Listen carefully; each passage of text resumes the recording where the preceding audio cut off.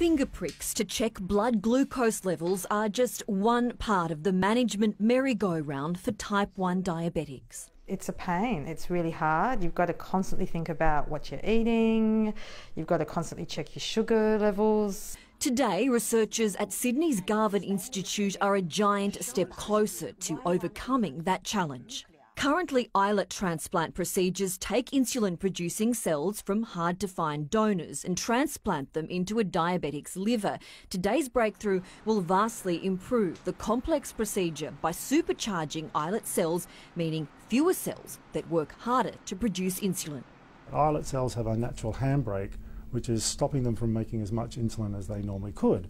And so we worked together to show that we could release this handbrake in an islet cell transplant so that a mouse would get just one transplant and it would be cured of its diabetes.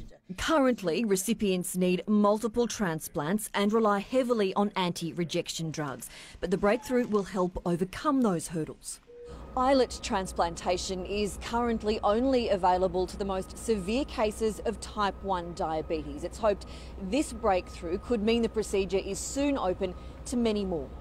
I think it would be fantastic because we don't have to worry about, living in fear of all the complications you can get through type 1 diabetes. Now researchers hope to see early results replicated in larger human trials. ANGIE, ASIMUS, 7 News.